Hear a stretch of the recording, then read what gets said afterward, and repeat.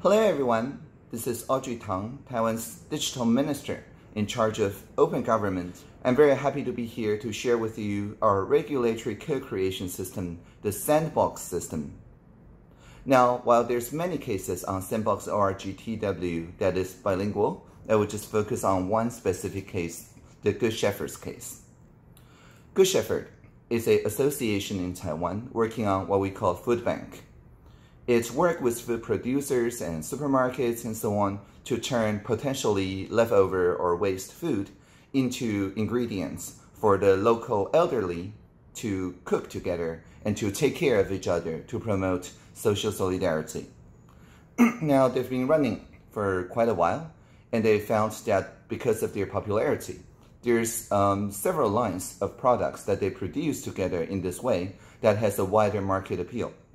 And so they want to found a company, a closely held company that they can control through the special vote system that we just introduced in Taiwan in 2015, so that they can hold maybe just 30% of the stock, but actually have a majority of vote. So the for-profit company keeps earning the profit toward the non-for-profit organization. And so the company itself would be what we call a social enterprise, or a company with a social mission and a social purpose. Now, the problem is, in Taiwan, the company law, the first article of company law, actually says a company exists for the profit of the shareholders. So it is a really neoliberal kind of system where shareholder value is actually the only thing that the company exists for. And so this kind of companies wasn't that legal in Taiwan. There's some gray area. To add to that, there's also a limitation on whether a non-for-profit company can be authenticated, authorized to start a company. Although there is no law that says it's a no-no, but there's no law that says it's allowed either. And so they're kind of in a legal limbo when they want to pursue this innovative approach. Now, what we do, our innovative approach, is a regional innovation system. I personally tour around Taiwan every couple of Tuesdays to talk with social innovators through telepresence. I'm in the local population, but the 12 ministries related to social innovation are in Taipei's Social Innovation Lab or in Taichung's Social Innovation Lab, and we use telepresence to make sure that people can actually see through my eyes, like I'm an ethnographic reporter, how exactly is the Good Shepherd operating there? How exactly does the local other stakeholders, other NPOs, and other social entrepreneurs react? So by a multi-stakeholder panel, we give much more context through the entire transcript published as a radical transparency to make sure that people understand the why, not just the what, of the motivation of the policy making.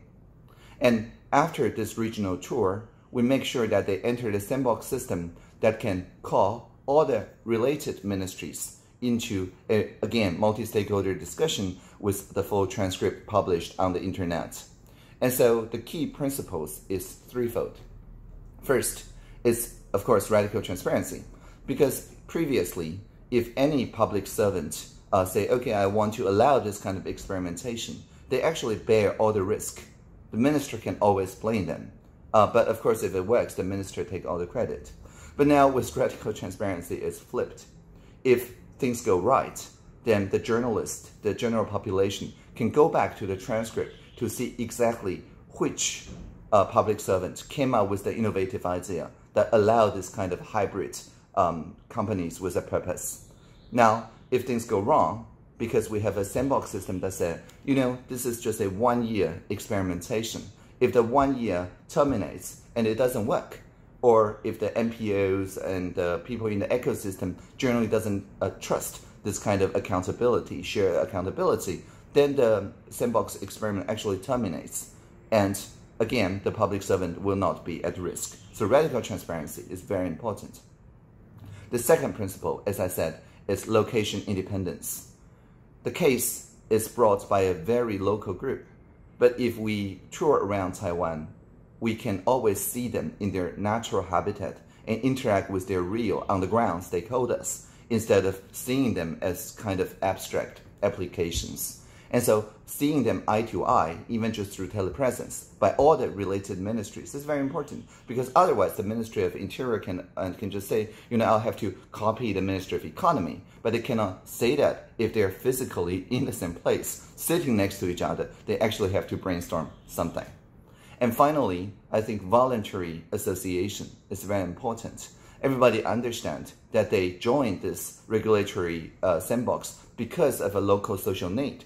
It is not because a minister or someone in the top level assigned them to do it. It's because everybody wants to respond to this new social need of capitals that contributes to social solidarity.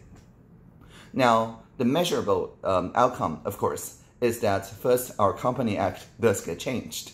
The first clause that says the company may declare in their charter that they are existing in addition to profit, also for a social purpose. So it's legal now.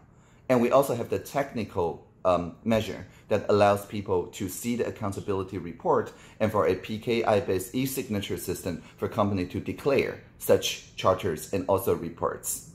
And finally, the critical questions is my own uncertainty about this, is that people generally think companies are for profit and non-profits are something else entirely. And such hybrid organizations challenges people to think about the triple bottom line as the spirit of Sustainable Development Goals. And frankly speaking, not all people are very sure about this. And so what we need to do through the sandbox system is to create actual cases that proves that capitals, when infused with a tightly monitored, a fully accountable record, actually contribute to social solidarity. So that's my sharing. Thank you.